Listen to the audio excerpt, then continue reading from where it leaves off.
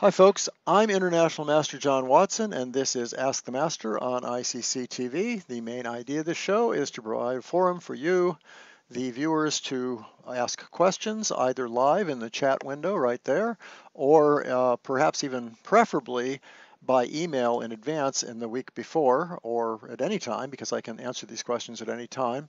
And that email would be askimwatson@chessclub.com, AskImWatson at chessclub.com. That's CHESSCLUB.com. We get a lot of questions about openings. You can ask questions about improvement. You can ask questions about players, opinions, about books, about videos, any sort of things, chess strategy, leading players, anything that really comes to mind. And you can send me games. I just had somebody send me a last minute game. I haven't had a game in a while, and so I think I'm going to try and squeeze that in today, and if not, I'm going to get it in next week. So that's always fun when people send me games. I haven't gotten many of those recently, and I hope I haven't discouraged you from sending those. So, and that's once again, that's askimwatson@chessclub.com. You can also comment below the YouTube video. I got one of those, which I was going to address today. So once not right now, but once the video is up and archived on YouTube, you can go below and put a comment there, and I'll usually remember to take a look at those. And I see we've got people on the channel. This is great. Hi, Alan. Hi, Steiner. Hi, Jordan. Hi, Shidkey. Yeah, well, I could, before I even start, well, let me do one question first, because it's sort of a general one I got. I actually got this as, oh, and you can also message me on ICC, and this came from a message on ICC, which I don't, actually, this came from a question below YouTube. Would you recommend in-depth opening study for someone who is rated around 1500 to 1600 standard? And the answer to that question, maybe surprisingly, is yes, I would. It won't really get you to where you want to go without playing a lot and without other study. So I'm not saying it's the only thing you should do, but I think it's actually extremely useful and shouldn't be underestimated. I think sometimes teachers think that their students really shouldn't be studying openings too early on, but I think it's almost never too early. You really there are a few basic things you need to be doing. One thing is playing. Another thing is probably a little bit of tactical exercise. Of course, your playing will give you some of that. And you should know your basic endings. Try and study your basic endings. I think that's important. But beyond that, opening study is also important because it teaches you a lot about the nature of chess, about positions, about structure, and maybe more importantly than anything, about timing. Because as you study openings, you start to see what kind of plans work and what don't, and how fast you have to develop, or when you can sacrifice development in order to gain some other goal, like some tactical advantage or maybe space advantage. Serious opening study is actually study of the whole game. In particular, it's middle game study effectively because the openings lead into the middle games, and you get to see which kinds of middle games are going to work and which ones aren't. So it's also psychologically good, I think, to study openings because you don't lose these really quick games, these miniatures all the time, to players who you may be just as good as, but they know the openings better and they trick you. Openings are so complicated they need to be studied. Even a very smart player can fall for all kinds of tricks if they haven't studied the opening. Now, there are other things you can be doing, of course, and depending, for example, if you're bored with what I just said, studying endgames and that sort of thing, and studying openings, one thing you can do is study the great games by the great players, and that's usually a lot of fun, and hopefully with annotations by good players or just annotations period, so you can look at notes and explanations of why people made the moves they made. Another extremely useful thing, which might bore you and might not, is to annotate your own games. And that is every great player pretty much has recommended doing that.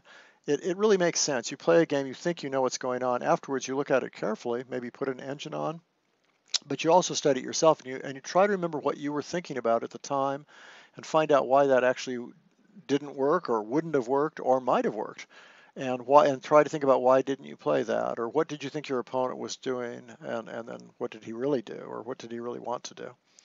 So those are all little tips. Okay, so let me just look at the chat briefly before I get to a question that I was sent. Did you see Nigel Short's new line in the Nimzo Indian? I don't think so, in Gibraltar. Yeah, why don't you put the moves on there, Alan, if you get a chance. Oh, here we go. It went, there you did. It went d4, knight f6, blah, blah, blah, knight f3, b6, queen b3, bishop a5. Okay, so bishop a5, you're right. I don't think of that as the main move. So let's take a quick look at that. Queen b3 is not that common. Yasser Seirawan used to play queen b3. May have even played it immediately, but I think he did play knight f3 first. b6, obviously not the only move, and then queen b3. Which is a little unusual. It's not the main move, but it's, you know, some top players have definitely played it. I think the two main moves here are a5 and, well, I'm not sure, actually. I'm trying to think if c5 is played. Yeah, sometimes c5 is played, I think. What do we have here? We have bishop a5 right away. I think an idea like c5 and if a3, bishop a5 may have been played. That looks sort of familiar. But bishop a5 voluntarily is a very odd move. I'm sure it has a point. What an odd move. By the way, a5, just to show you why a5 might be interesting, it's because if white plays the natural move, a3, and you capture that, I don't think there's any clever traps here, are there? No way to trap the queen, is there? Boy, you come pretty close, can't you? I'm just making this up. Interesting. Queen looks trapped to me. So maybe you can even play a4 right away. I'm not sure. That's a standard trick in other positions, but this one I don't know. Amazing. It seems to work, doesn't it? Well, I've gotten completely off the subject, and I'm also not at all an expert on this, so I don't guarantee anything here, but it looks like that works, unless I'm missing something really obvious, which I often am. Looks good to me for black. I don't know. So you could play a4, and then when the queen retreats, which apparently it has to, then you can take here. And the idea is that this pawn, we've talked about this, holds up these two pawns. White would like to expand on the queen side and sort of advance all these pawns maybe, but if he tries to do that, the minute he plays b4, let's make a move for black, the minute he plays b4, there's an en passant move, and then that's a weak pawn, and the queenside pawns have lost their mobility for white. There's no way to advance the queenside pawns. That's called one pawn holding up two. This pawn here holding up these two. Well, that's a totally irrelevant side comment. Okay, so the question is, why would black play bishop a5 here? I mean, it sort of prepares c5. He probably wants to get the move c5 in. Just, I don't know. Mystery of mysteries. Very strange. Is that the right order? Did we get that right? I think we did. Maybe you can tell me, Alan, why you thought it might be a reasonable idea. But in the meantime, let's see. Hello. Okay. Hello. A lot of hellos. Any other chat comments here? Could you talk about the French advanced with b6? Whoa. Yeah, I think that's Neil McDonald's recommendation. I've never liked it or paid any attention to it, but I'm sure it's probably playable. The only idea of the French advance with b6 is that in this position, white has one extremely good bishop, which has absolutely got scope all over the place wherever it goes. And he has one rather bad bishop here. And in fact, that's even officially a bad bishop because this bishop is blocked by its own center pawns. So that's the definition of a bad bishop, is one that's blocked by its own center pawns. Now, in reality, it's not a bad bishop at all. I mean, bad in the moral sense, because, or in the effectiveness sense, because look, it's got that nice long diagonal. But in principle, it's a weaker bishop than the other one, especially in the endgame. It tends to be weak in the endgame. So what black's doing with the move 3b6 is he wants to exchange off white's good bishop there. Now watch out for a little trap here. Before I say anything else, be a little careful here. If white plays this move, strengthening his center, then that's a blunder. And this is a standard trap you have to learn, which is that white plays there, and then white plays check and wins a piece, and really black can resign. He's a full piece down. So notice, by the way, that you can't go check. Well, you can go check first, but it's never quite as clear because of this move. And probably white doesn't even win anything here. Yeah, so this is just an even game probably. Okay. Okay, so b6, but b6 has the point of playing there. You would just play another move first. One of those moves might be this. I'm not sure what Neil recommends, but I think he probably recommends that move. That's a standard idea. And now bishop a6 is threatened again. And there's no really way to stop that directly. So what white does is just says, I don't care if you play that. In a way, it takes you extra time. It diverts your knight to a poor square. And it leaves me with all the space in the world. It doesn't pressure my center. That's white's reasoning. For example, maybe white, To tell you the truth, I don't know, but maybe that would be a move because this kind of position, I would rather be white than black. Just a big central advantage. Okay, sure, you've got a bad bishop, but you have a ready-made attack with f5.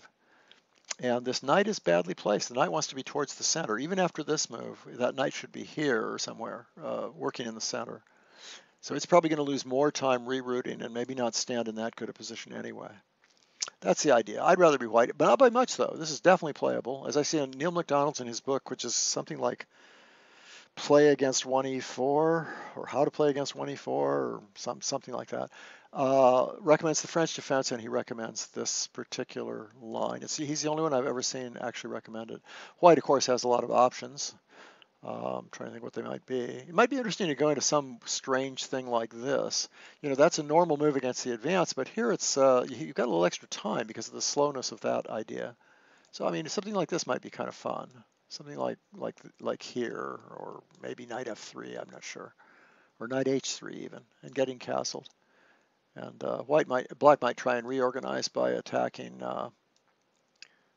I don't know how we play, let's say here maybe. Of course, h4 would be nice to play, so maybe the knight should go somewhere else. But even if it goes to a normal square like that, black can try to reorganize by attacking here and then playing here and coming back with this knight to attack the center. But look how much ahead white is ahead in development.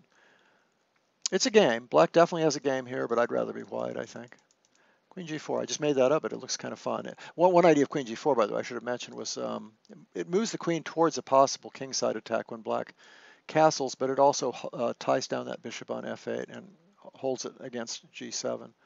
So yeah, b6 is definitely playable. There's no refutation, surely, but I don't, it just doesn't appeal to me that much. I suppose c4 is an interesting move too, although it's not, it doesn't seem that impressive. So anyway, wish I could give you a better answer, but that's sort of basically what I would say. 3.55 at my tournament. Meaning, you're scoring 3.55. Very good. Hello, everybody. It went bishop a5. Okay, hi all. That's his novelty. It was a good weekend. Need to work on my middle game. Well, I don't know. 3.5 out of 5. You must have done okay. Where do you find good annotated games? Do you have to buy the CB Mega database? Either that or steal it from somebody. ChessBase didn't hear me say that, but yeah, I think that's a good starting point. It's really the basic one. It's one of the cleanest ones because they've had it for so many years. They've cleaned up the game, so they're in better shape. And you can get a database from somebody else also. Some people put together huge ones that are 21 million games, that kind of thing. I don't think that's really necessary, but it's good to have one with a lot of games so you can check out maybe you've got some obscure opening, you can still find 50 games with it if you've got a database of 10 million games or something. How well does the ready work against the Slav setup? Oh, you guys ask such great questions. It really is. The questions are such high quality. It's absolutely amazing. Okay, here we go. C4, C6, so this is Slav. And b3, yeah, now oddly enough, people are playing e3 a lot first. The idea is to play b3, but this is a little more flexible. You're probably going to play e3 anyway. That's the idea. But you got to the same position in your question.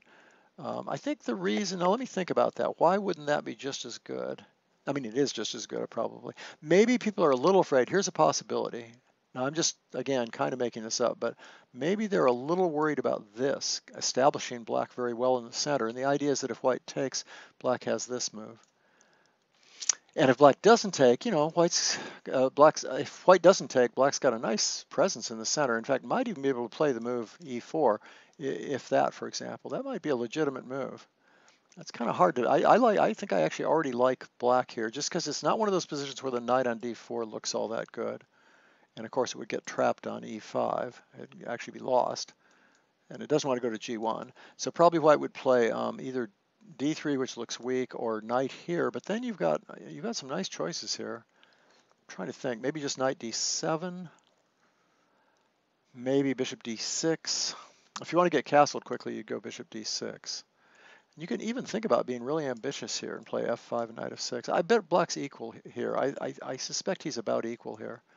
Knight d7 seems like the most natural move of all, but now white can play this though. White can certainly try for an advantage here. He is white and he has a couple pieces out, but that's my guess why e3 is usually played before b3. That doesn't answer your question. Your question was about b3 getting to this position anyway. And that's now become a very standard position, oddly enough. I've actually played this position. I think it's worked pretty well. I mean, in practice, it's worked pretty well, and people are still playing it. It had a period of being extremely popular at the top, and now a little bit less so, although I think it was played in Tata by somebody in the Tata Steel tournament by a good player. But top players will still play this. I think they've lost a little bit of enthusiasm just because Black's gotten so used to playing against it.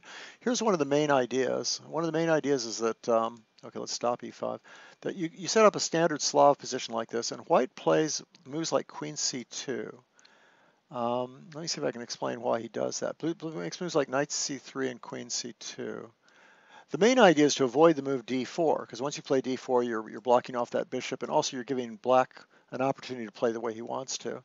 Now Black, it looks like, is going to play for e5, right? But it's not so easy. For example, e5 right away is probably a bit of a blunder. Well, at least not a very good move, because this is quite strong. You're threatening knight takes bishop. If the bishop if the bishop retreats this way, you have knight c7 check. And if the bishop retreats this way, you have bishop a3.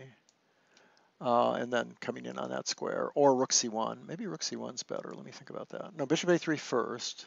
And if the knight gets attacked, you play knight d6 check.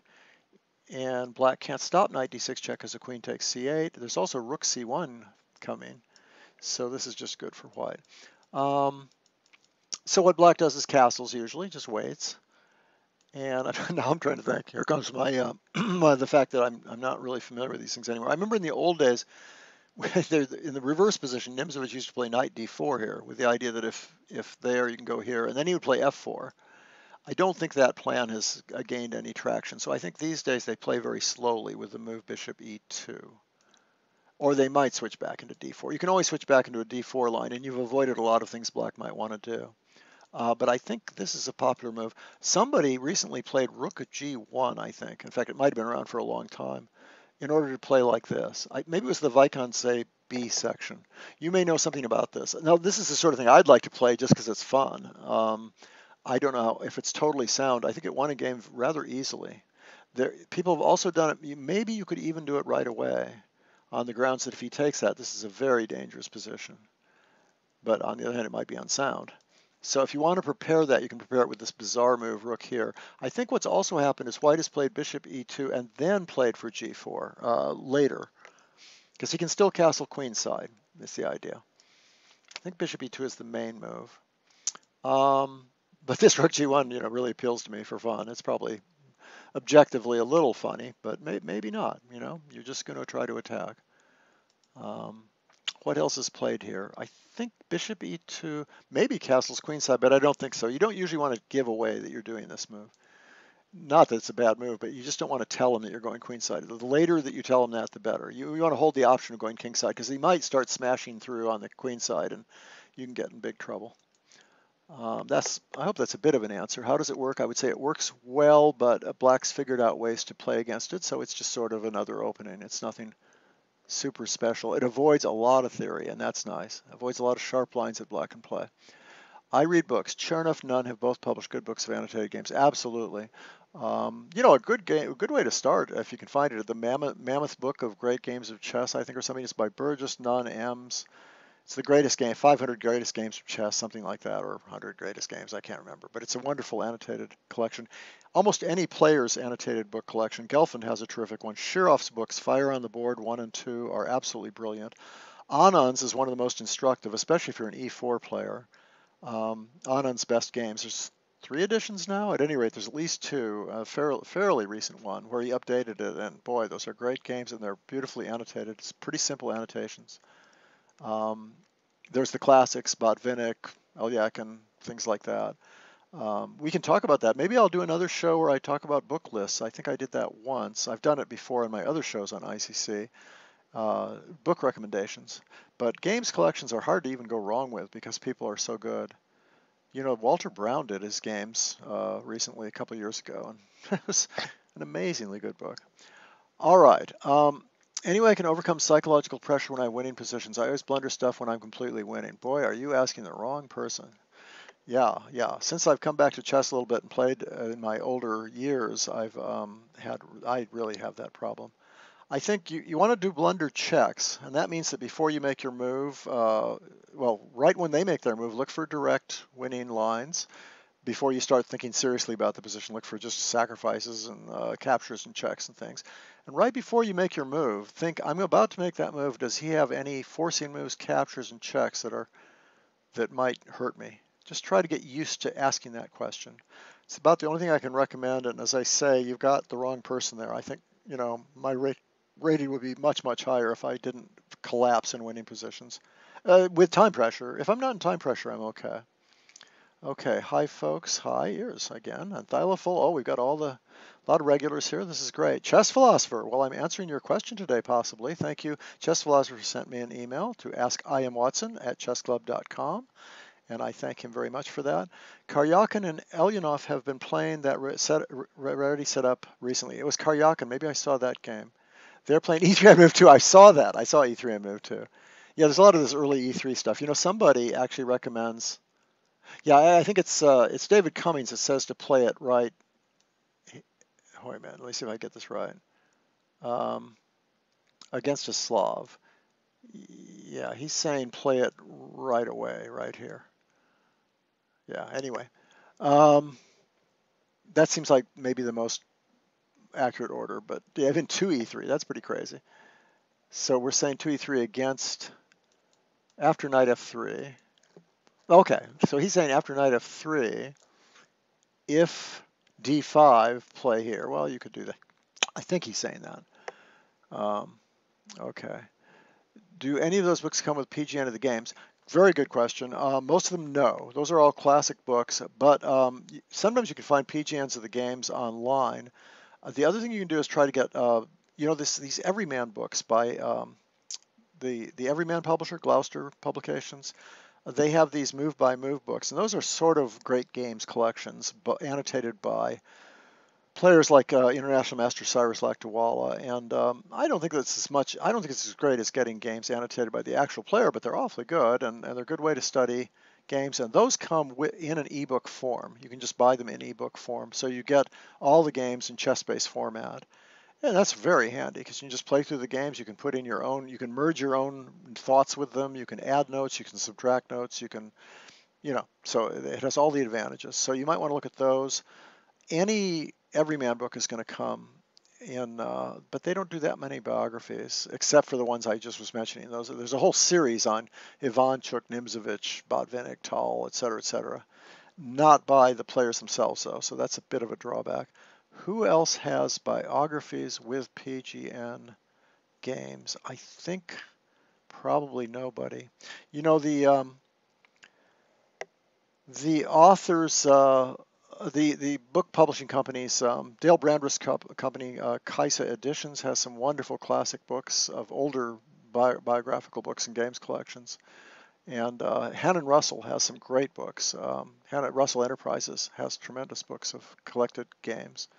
And maybe a couple of those might even come with PGN files, but I wouldn't count on that.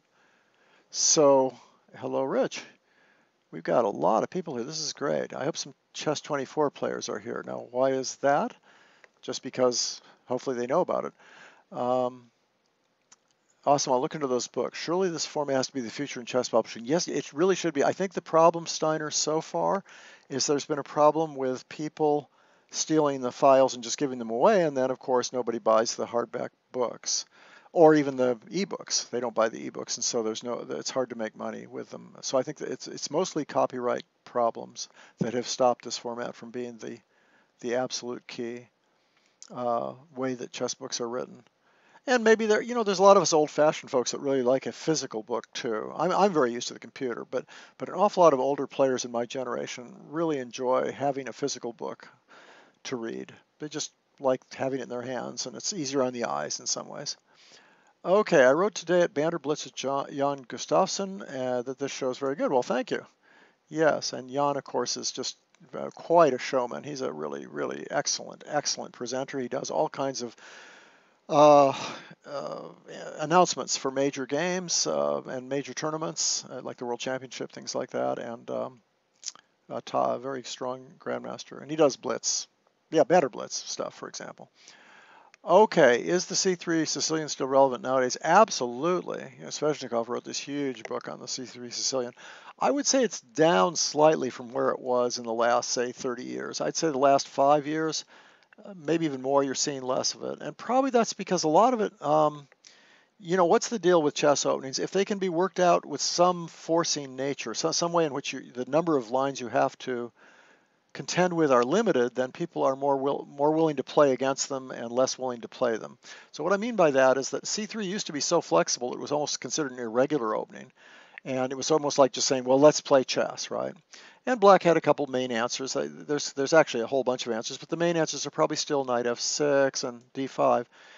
And those things led to all sorts of, there's all kinds of original positions that could come from that very soon. You know, people would play here either e6 or bishop g4 or knight c6, and you'd get all kinds of original positions. I think what happened was some of these positions began to be worked out, you know, to move 15 or so, and they aren't that flexible. You know, White can't get any pressure unless he develops pretty quickly. Black has to play accurately or else he falls under attack.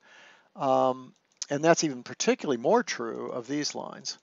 You know, when I was Tal Shaked was a student of mine. He won the World Junior Championship.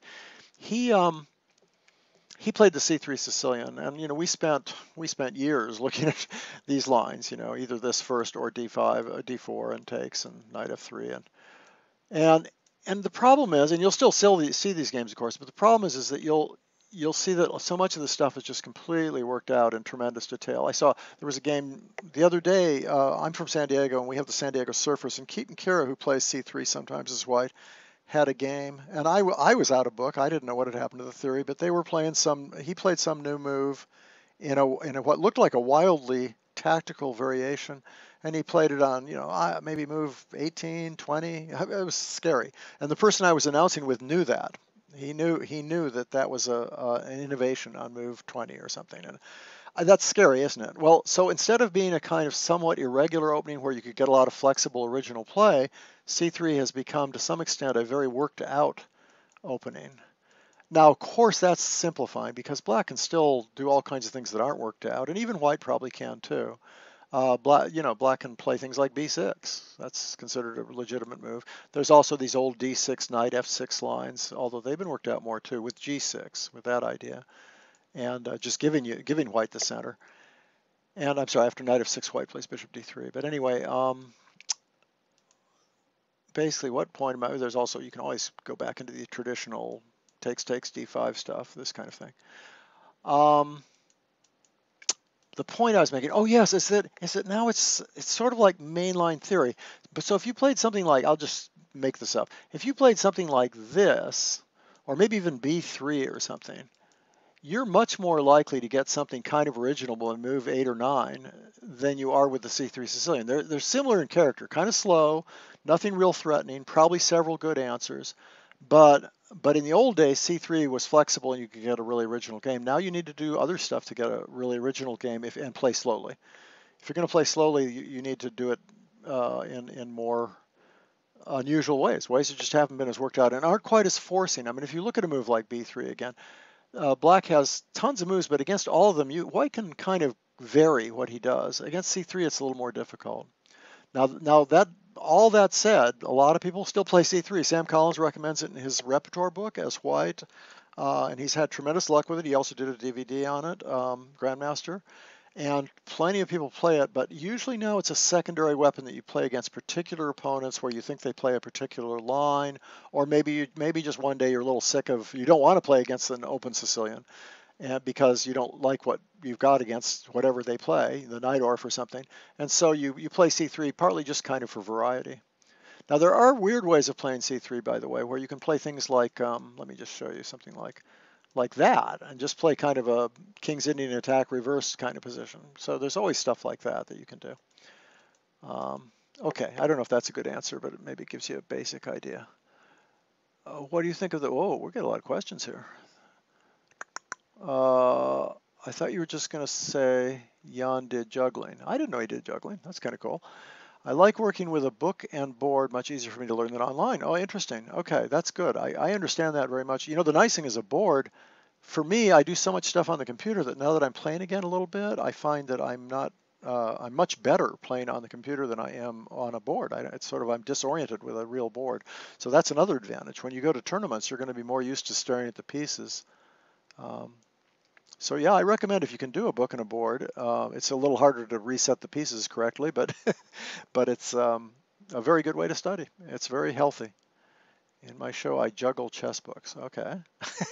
I hope they're light. Don't juggle McFarlane books. Okay, what do you think of the Nimzo-Larsen attack? Okay, the Nimzo-Larsen attack. Well, usually, by the way, the Nimzo-Larsen starts with knight f3. Or sometimes this is called the Larsen. Um, a lot of people played b3 traditionally. The Nimzo-Larsen, at least used to be, the book on it and everybody else, it was to play this move first, which eliminates the e5 lines, or at least if he's going to play e5, he has to support it with a move like that first. So the Nimzo-Larsen was, for example, usually something like that would happen, especially in the old days when people would play d5 almost automatically against knight f3. But anyway, to get to the answer to your question, this is often called the Larsen because he played one b3. And let's take a quick look at this. E3, D5, Bishop D5, yes. Oh, we just asked about this the other day. I think we talked about this. Bishop D6, and then, of course, Knight A3 was played for a long time. F4. Oh, golly, yes, yes. There's tons of analysis of this. I believe Black's doing fine in this position. Now the question is it this line? Going like that? And then Bishop G4 or something, or is it, or F6? I think actually the line that works best is an immediate F6, and there's tons of theory, unfortunately, and people have really studied this. One thing is don't fall for this trick. If you play, this looks very good at first. Take this and then play bishop takes, and the idea is if he plays bishop takes, you play check, and you win this, and you've won a pawn, and you have a good position. But of course, Black has, is it Queen H4 check? I think. And why does that work? Oh, because of Queen E4, yeah. And so Black just wins. Because now you're ready to take this. And if he plays G3, you play here. And this is just a win for Black, just to make sure you don't fall for that one. There's a lot of other tricks that are very similar to that, by the way. So let me think, what actually happens here? Oh, I know, I actually came up with a move here that I like a lot that Cyrus Lakdawalla put in his book because of me.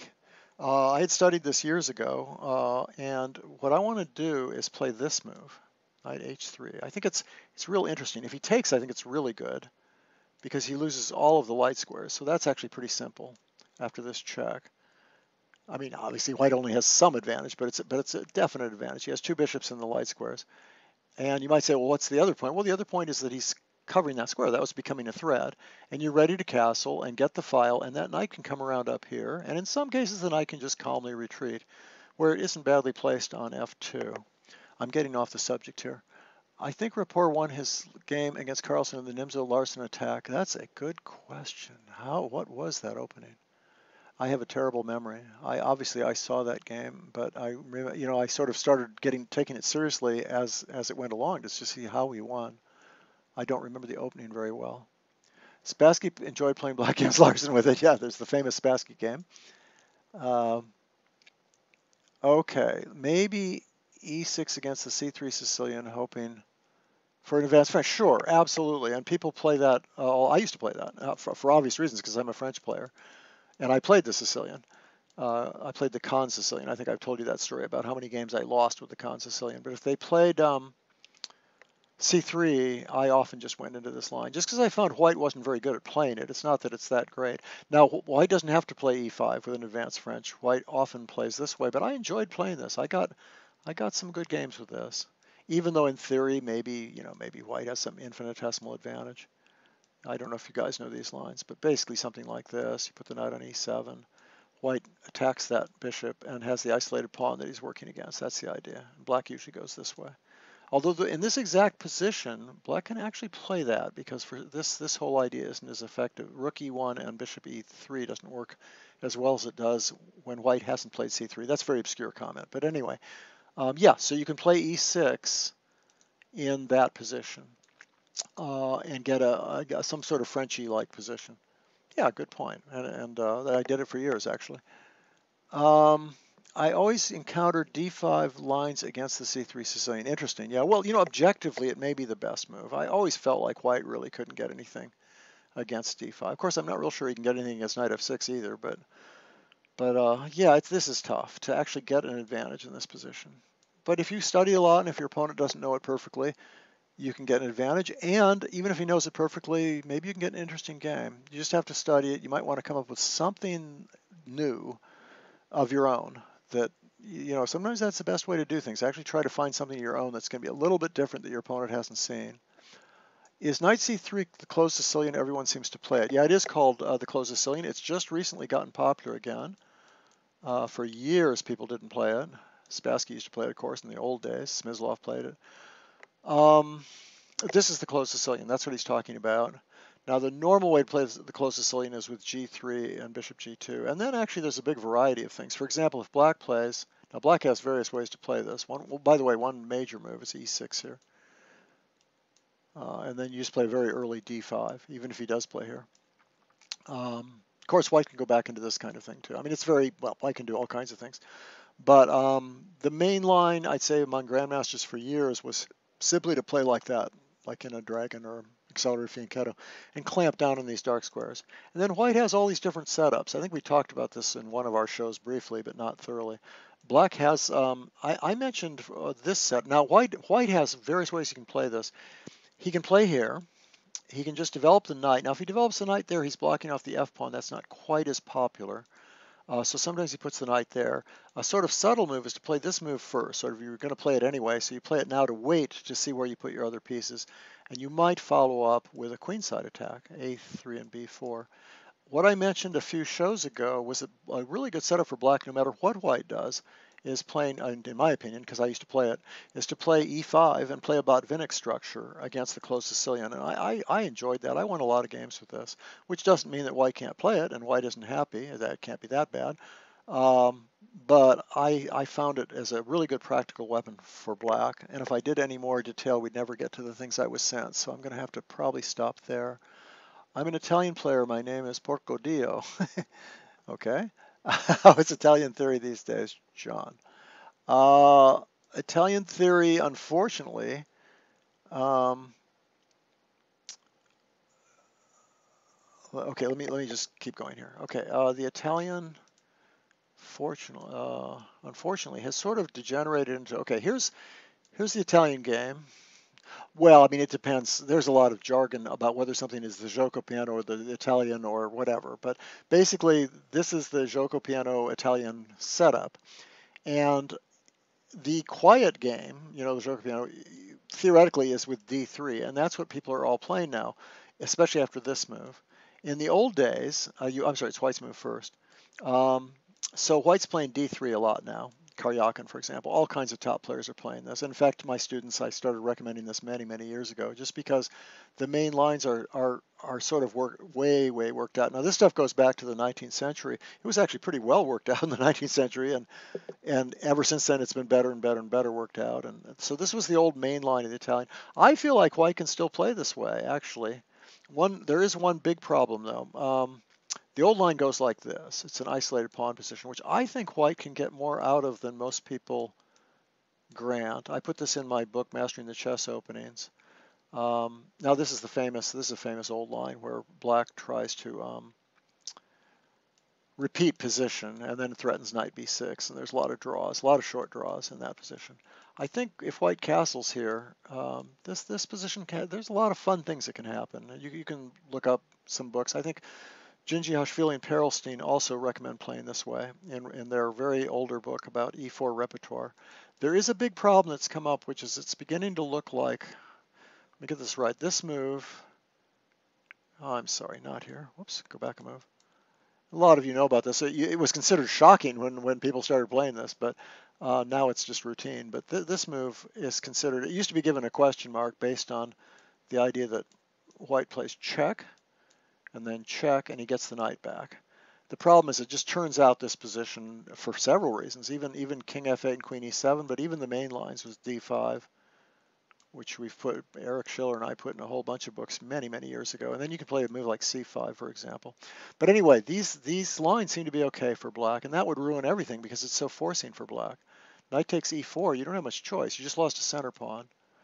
And I don't know if anybody has any way to get an advantage for white in this position. So that's kind of ruined some of the classical lines a little bit, I think. You'd have to look it up. Now, a big expert in this stuff might know differently. There might be some new ideas, but that's been a real problem. So what you see is this a lot, and that's the new Italian game, is this very slow method of playing. Now, if black plays the four knights move order, the two knights move order, excuse me, then you don't have to play d3, although a lot of people do. Most people do, actually. But you can play knight g5, the traditional line. And a lot of you have seen this kind of thing, where, well, there's the famous Friedlieb, if you take that and white takes this. But there's also just the normal knight a5, bishop b5, check c6, or bishop d7, by the way. And there's also crazy things like the Berliner or b5 to begin with. And, and there's even the Traxler, which is this fellow, just giving you this pawn. And if you take it that way, there's this check and blah, blah, blah. So the answer is all those old lines have been worked out in tremendous detail, but there are some ways for black to do well, it seems like. And since there are some ways for black to do well, you're seeing mostly d3 for white, which is, superficially boring, but then later on you can build up to get a good, interesting middle game. What do you think about the Revelation 2 chessboard? You'll have to show it to me, Jordan. Jordan lives in San Diego. He can show me the Revelation 2 chessboard. I have no idea. Don't even know what it is. It sounds like a movie to me. So I'm afraid I'll have to cop out on that one. Oh, let me show you something. What am I doing? I've got a lot of stuff that people have sent me that I should be working on. What do you play? This is interesting. Someone sent me on my messages. What do you play in the French if this is played? 1e4, 1e6. Let me examine that game. Oh, it is already here. It's this game. The question is, what about this? And this is actually a very interesting question. I think it's very instructive. It can be really instructive. First of all, every French player does run into this once in a while, but that's not really the main point. It's the kind of positions it leads to. This is actually not even mentioned in some books. It's absolutely amazing how little this is treated in books. And I think part of the reason for that is on a professional level, and it's usually professionals writing these books. I think that move bothers people. Now, we're not going to talk about that much, but I think it's a Sicilian where these two moves are already in, and you don't really get a Maroczy bind. The reason you don't really get a Maroczy bind is, I mean, if black has an extra move, he's going to play knight c6 and maybe even control that d4 square. So white has to get back into an open position like this. And the problem is black can play here, attacking the pawn, and then he can play bishop b4. No, I mean, white doesn't absolutely have to play this way, but he probably does. He's probably going to play something like this. And this position's always been considered theoretically just fine for black. It's very active. It's not like a normal Sicilian. It's more of a piece play kind of Sicilian, like that pin variation that we looked at. It's not one of these strategical things where black has everything on the third rank and the bishop's back here. And so this is one reason you don't see c4 more often, in my opinion. I know I used to play the Sicilian, so I was perfectly willing to play here now. But I'm also willing to play there, the real French move. And of course, that's a lot of fun. This is actually interesting. Let me show you some things about this. I think I have, yeah, let me just put this over here for a second. One thing I want to say is interesting about the French. One thing about c4 is it's good against almost every opening it can be played, but against the French and the Caro-Kann, it's particularly interesting because in the French and the Caro-Kann, black has a threat after his second move, unlike the Sicilian or the Ruy Lopez or e4, e5. So the same thing's true here. White in a sense is limited in what he can do here, and that's kind of nice from black's point of view. Okay, so the main line, let me just show you the main line. Well, a couple main lines, but this is one of them. And we talked about this, I think, maybe we didn't talk about this on the show, but maybe we did, maybe we didn't. I think I got this feeling we kind of did. One of the main lines is like this, but white gets too far behind in development. A very good move now is just this. And if he takes this one, the queen is in a lot of trouble here. I think black wins material by force because he plays knight here, and now he's threatening knight c2 check and knight takes a6, and the queen can't retreat to a4. But how else can he go? If he goes here, he runs into this move, which almost wins immediately except for check. See, that doesn't give him time for knight c2 check. But then black can just go here. And okay, this pawn's sitting out there. It's actually pretty easy to recover, and black has a big lead in development, and white's actually going to have to do something about knight c2 check, which means he's probably going to have to play here. And that's a really bad sign. Black can play whatever he wants now, maybe even try to force the queens off. This favors black because that pawn's going to fall anyway, and he's on an open file. And also something else you should all know, I'm sure most of you do, is that this is not an endgame. This is a middle game. Every piece is on the board for both sides except for queens. So it's called a queenless middle game, and it's the worst kind of queenless middle game when you're being attacked, which you're going to be attacked because your king's there, because you don't need a queen to attack. That's something you have to remember. Anyway, so white could also take that way, but look at all the time he's losing. This is already almost a lost position. He's just losing too much time. He has to hang on to that, so I guess here, then probably bishop e6. This is just no good. Bishop c4. You can imagine. There's knight g4 ideas. There's castling, rook e8 ideas. It's trouble. So how did I get to all that? Oh yeah, so I was just going to show you queen a4 check and queen b3. It just isn't very good. So d5 is a good move. What else can white do? White can play cd. Let me see, ed. Let me show you ed. That's the main thing in this game. And then taking again. The idea would be to gain time on the queen, and that would be good for white. White would have some advantage here. Maybe not a huge one, but definitely an advantage. So black plays here in order to take this. And now if white goes here, we've got our standard isolated pawn position. This can also come up from playing c4 in the exchange French, like, excuse me, this kind of thing. And white almost never takes here because this position is considered not only okay for black, but probably, in some ways even better for black, or it can be better. So you got to be really careful. It's just not the best isolated pawn position. So it's playable, but usually you wait before you take is what it amounts to in that position. So let me go back. So the idea of playing c4 first would be to take again, but don't play d4. So it would go like this. I also give in my book, I give a couple extra lines. I give queen a4 check again. Knight here. See, it's going to be really simple to just get developed and then play knight here and have a bunch of pieces on that square. You could also play bishop d7. What else? What was I going to show you here? Knight c3, bishop e7. You can also play here. This is a good move. Whoops, sorry.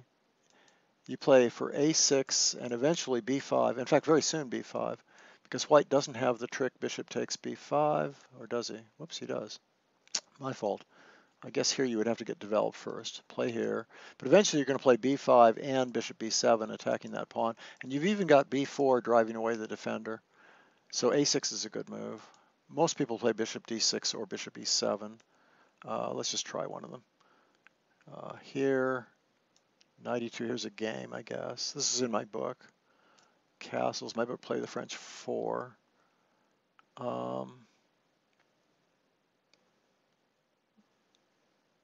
Sorry, I guess white's bishop must be out, right? Oh, I'm sorry, this is a different line. Queen a4 is just a waste of time because you get hit with tempo. So bishop e5 checks a serious move at least. You can also play bishop d7 there, but I was going to show you this one. Here, bishop e7, castles. And here we go again with a6. See, the point is you've got plenty of time to get this pawn back. You're pawn down, but, whoops, white's moved first. I guess knight c3 was already in, excuse me, had to be to defend that. And the idea is that this pawn's going to fall because you always have knight b6 and takes, or b5 and bishop b7. So the game I give is an ancient game where white played here so as not to lose time. Black played here. This goes back 50 years, this game or something. Knight goes here to defend that pawn. Black plays here thinking about b4 followed by capturing or bishop b7. What happened was bishop b7. White played here stopping b4 and black just played here and b4 was coming anyway. And this is considered better for black. It's an old game. Grobe, Joner, Zurich, 1941. Grobe was the g4 player and Joner is a very famous player who lost a very famous game to Nimzovich.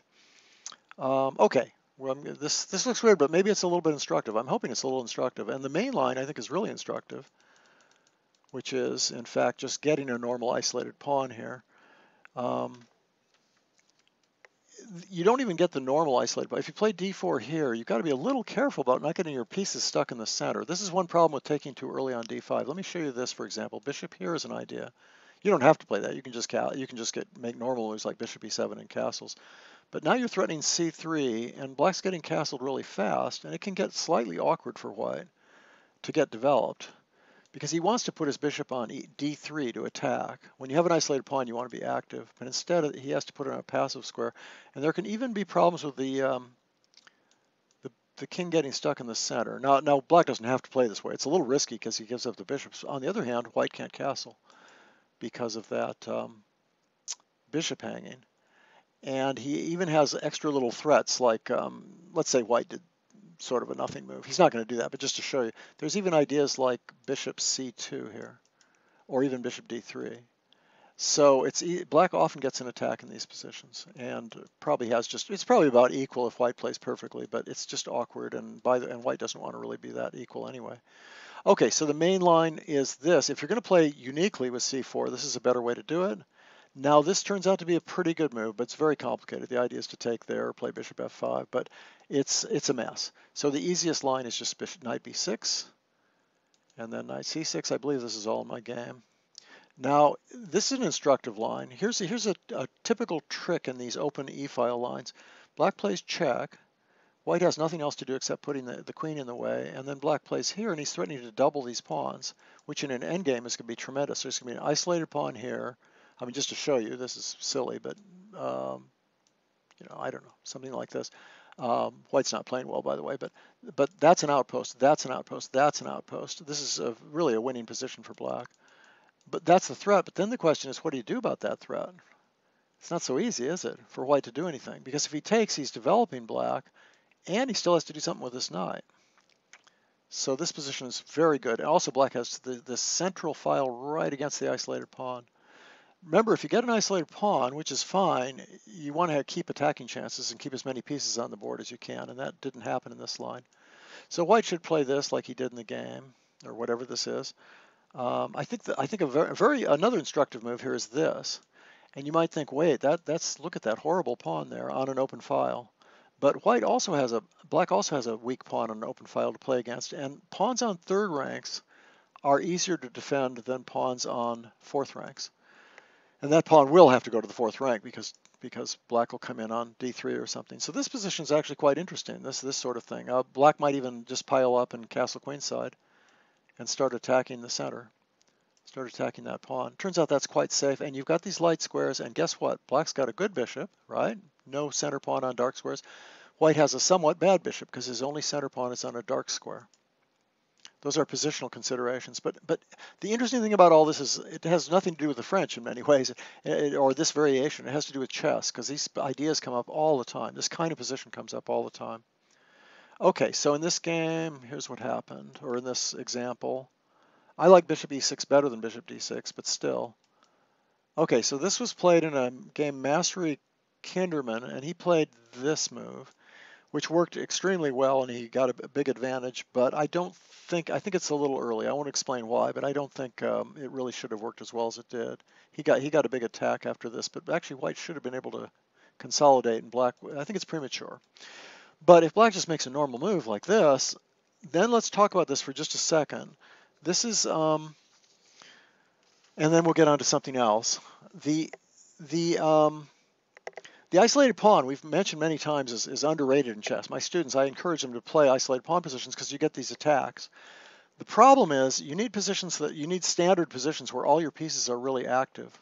And to a large extent, that means putting that knight on that square so it can really move forward into the center, and so it can attack in some positions.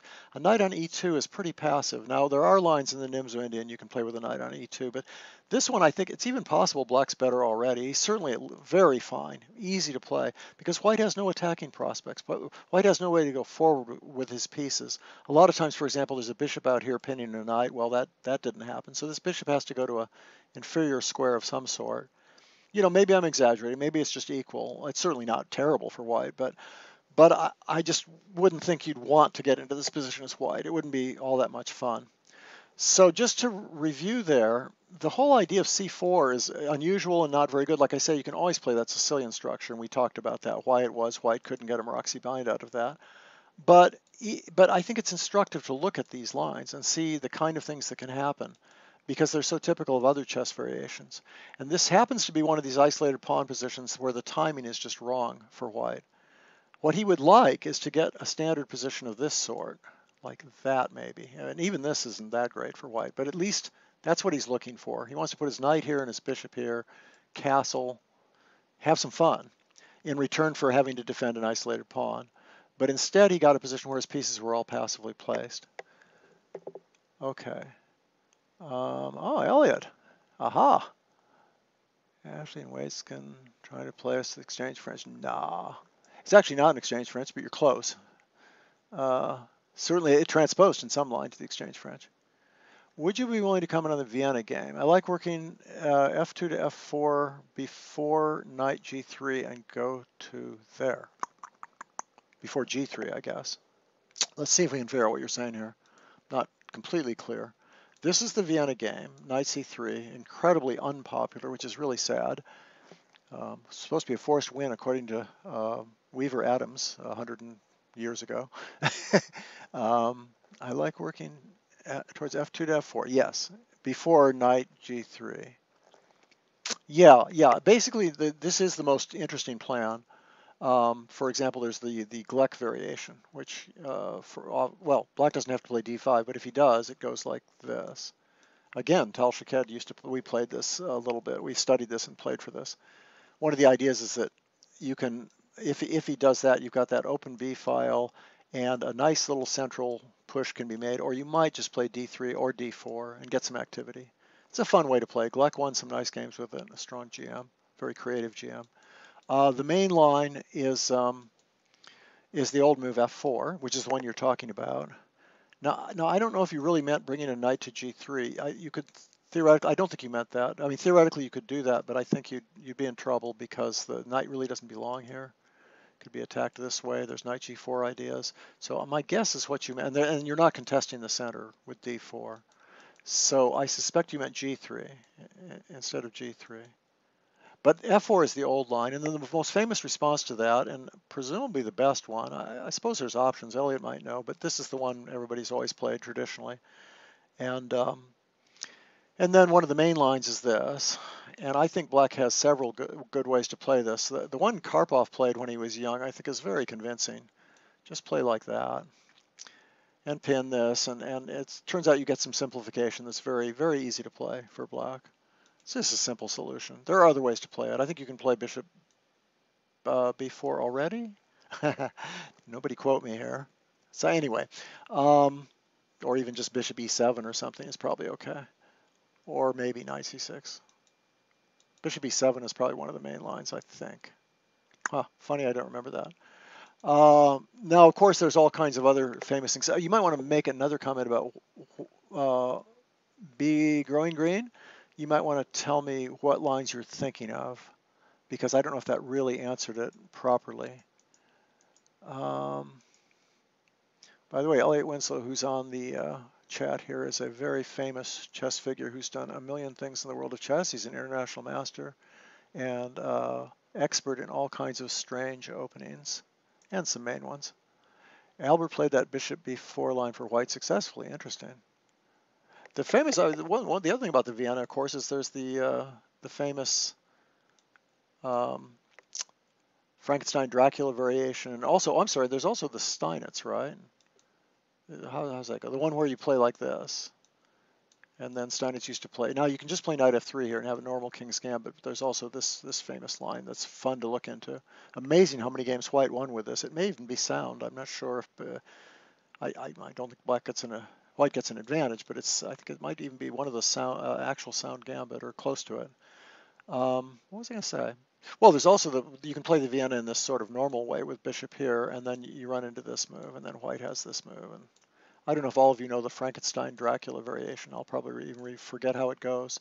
But if black defends the e pawn, which he doesn't have to do, by the way, unfortunately, then white has this nice little move, threatening knight takes and mate, and so black attacks the queen, and now you're still threatening knight takes and mate. So black plays here, and Elliot's going to have to tell me how this goes. Here stops mate, and you give up the knight in the corner, but you get it back with b6. And I think even after a million articles in a million years, even fairly recent ones, I think they still think black has sufficient compensation here for the why would you? I don't know. You're older. These are the things we grew up with, right? Is bishop c5 a thing? I mean, maybe depend on which position. Okay, bishop e4 in the Sicilian. Yeah, no, but Albert, let me look at that. Okay, here's what Elliot's saying. He's saying a fascinating thing actually, which is, yeah, he's talking about the c4 line. Let me see if I can reconstruct that. It was actually in the Kahn variation, I think, wasn't it? Oh shoot. Yeah, it's definitely with c4. I think it's slightly different than the order I gave though, and I could be wrong. I'm often wrong. But if you do get this position, okay, maybe it's not even a different order. If you do get this position, he would play knight c6 and e5. At least originally he played e5. So he would play here. And now black can play this way. And the idea of black playing this way is to get knight d7 and e5 in. And I think he just played e5 in this position. I think he just played that move. And then he gave up on it in the U.S. Championship, and he played this move. That's right. He played both. Originally played this. I remember I was in a Swiss system where he played that, and then later on he played bishop d3. It's just a very solid move, and played this position. But this position is absolutely not. You just have to be the better player to get anything for white here. I think it's an absolutely nothing position for white if black knows what he's doing. But yeah, Lev Albert won the U.S. Championship and played things like this. You can also take this way. It turns out it's fine. It's very complicated. He knew all kinds of theory on it. I think, again, he played this way. He didn't play e5, but I could be wrong. e5 is not as bad as it's supposed to be. I don't remember why, but it's actually playable. But most players will play this way. And then, of course, black can do this again, and did in some variations. It did that, I think. I can't remember who exactly, but top players have played this way for black and white. And this one's a little different. This one, I think white has some pretty good chances. White can do some things in this position. The other ones, I'm not so sure of. Elliot, you might want to correct me on some of that. Gur, the chat is ahead of the video. That's not good. That happens sometimes. That's either a YouTube thing or an XSplit thing. So I apologize. What I'll do is I'll try to make a lot of moves. And the moves should speak for themselves, I guess. Okay, or maybe I should do the opposite, just do all words. Now, why would I know anything? Okay, MVL played this c4 line against the French, and he played bishop b5 after the exchange on d5. Okay, let's take a little look there. Bishop b5 after e5. Okay, so we're talking about playing this against the French. And after the double exchange, bishop b5. Okay, yeah, we talked about that. Now you can play either bishop d7 or bishop to e7. Well, so I showed people, I guess if the chat is away from the video, I'm going to have to be really clear, but we're talking now about that earlier line we talked about with 2c4 against the French. And one variation, white simply took a couple times on d5 and played bishop b5 check. This is in my book, by the way, Play the French 4. And I showed you a line with knight bd7. So I have to look into that technical problem because I've seen that happening before, not just on these broadcasts, but on other ones too, where the audio and the video are not correct. The funny thing is that the version that's saved by the program that's streaming is correct. So what I can do after this show is over is I can post the version where the audio and the video are in sync. In other words, the program saves the correct one, but for some reason while it's live, either YouTube or, in this case, XSplit, gets messed up. So my apologies about that. I'm not sure what I can do about that. I can't do anything about it right now. Okay, so anyway, yeah, he's saying that MVL actually played this line. I think probably more for fun than anything else. I doubt if MVL thought he actually got an advantage with it. I'm always surprised how the top players have problems with the French, but they still don't play it that much. I think it's because it's so hard to prepare and it's a little bit, it's just not as, E45 is so much easier, and you do grab part of the center. It's very solid. It's less stressful, and you keep the draw in hand more easily too. Okay, can you switch to the Ponziani, please? Meaning, can I talk about the Ponziani, I guess. We have very seldom talked much about the Ponziani. The Ponziani goes c3 in this position. You can also play c3-1 move earlier, but it gives certain problems. Wonder if I can remember that great line that Brian Wall didn't come up with, but improved upon. I'm going to look for this real quickly. It's this wonderful line, and a lot of you may have seen it, but it was one of those things that was online more than it was in the real world, for obvious reasons, because people don't play the Ponziani. First of all, let me just real quick show you what the traditional main lines are.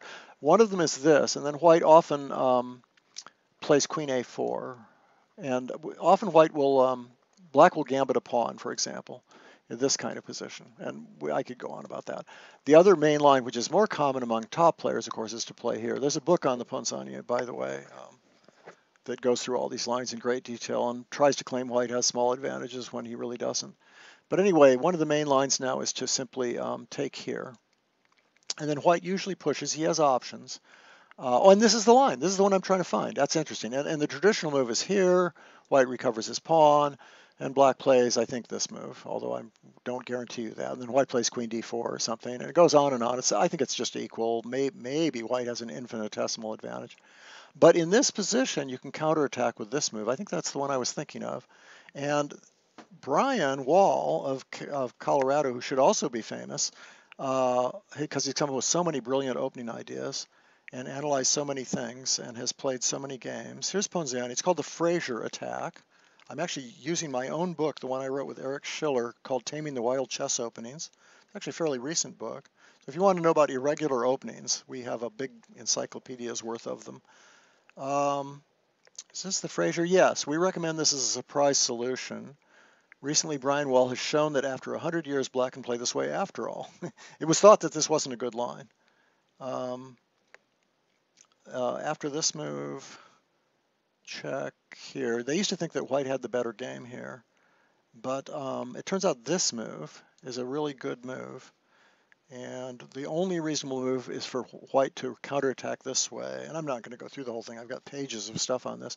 But basically, in the end, once all is said and done, black does well here. And then oddly enough, white shouldn't take anything here. He should just play rook g1. And then black should just castle. Anyway, it's great fun. So I would say,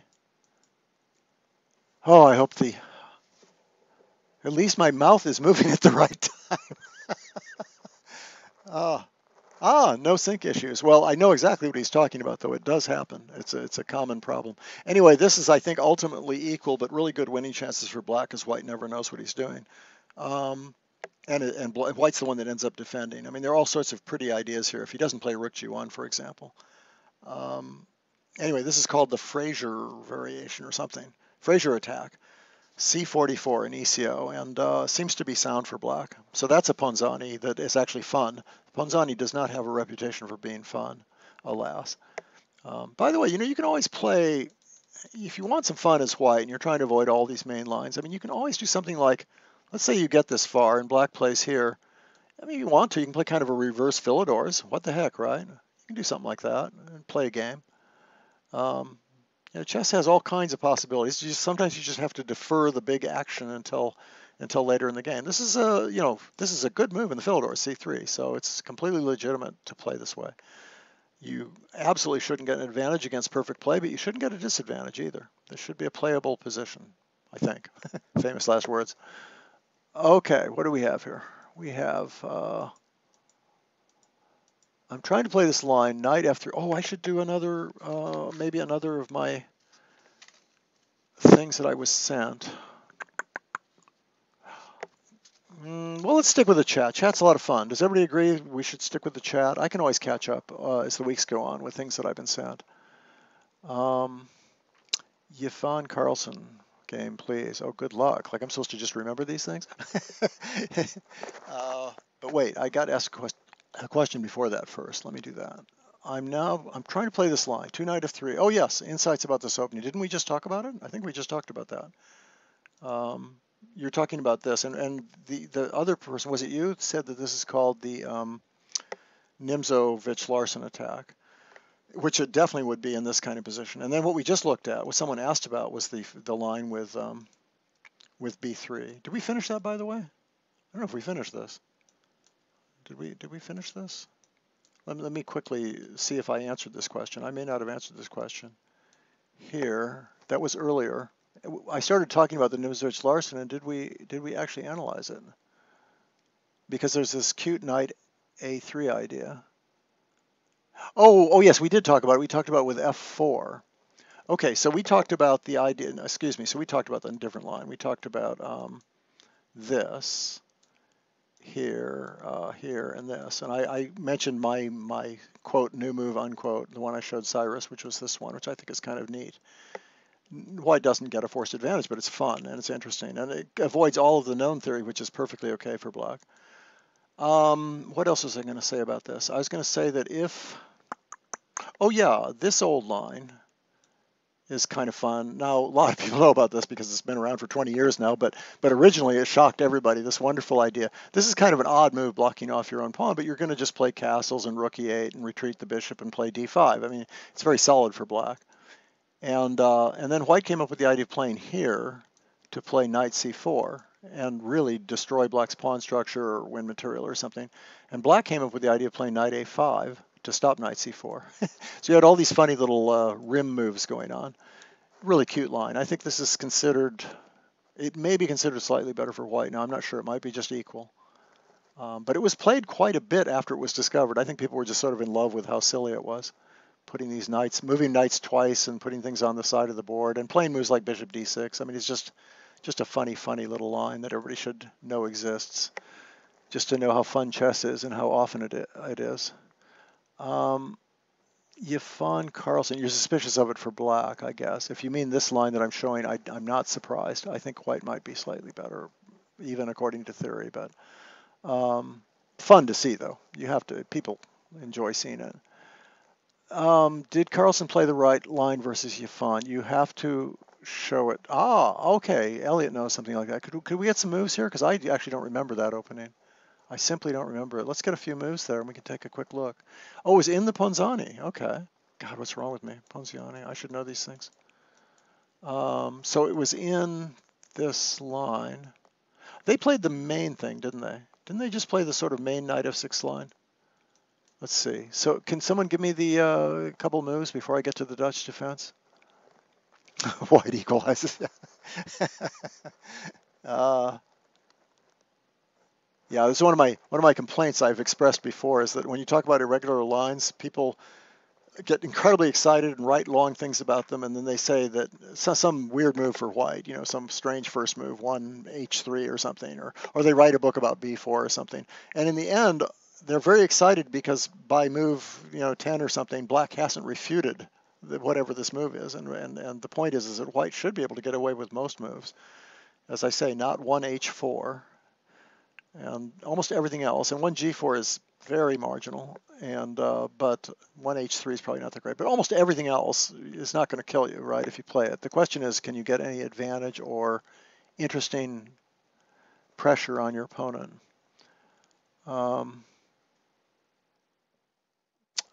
So Ponzani, anybody want to throw me some moves? This is the Carlsen. You have to show me the Carlsen Hu Yifan game, and then we can kind of talk about it. You might even be able to contribute what you think was right or wrong. I feel like that was the main line with that. Am I right? Oh, and maybe there was a knight d5. Actually, I'm starting to remember this now. Instead of playing this, which is the traditional Scotch line, didn't someone play knight d5 recently? Was that game? This was a game recently, and I think in Vacances, I don't know if it's the top section or the other one, and I've never liked this much for black, but it seemed to be actually playable. It seemed to be doable. If you play here, you're transposing into some sort of Goring gambit, right? Declined Goring gambit. You're transposing into. I haven't played e4, e5 for white or black for so long, but basically we're looking at the Goring Gambit where black declines it, and then white plays here. And black traditionally has played this move, although I think someone proved that this is actually okay. Someone like Eric Pree, I think, showed that you could play that way. But then the move I always played as white when I was a Goring Gambit player, when I was a teenager, 50 years ago or something, was this move, Queen E2. The point being to discourage black from playing this because of en passant, although of course it turns out that's not that simple. But that was the move I used to play there. So the Ponzani, that could happen, but black played here in whatever this game was.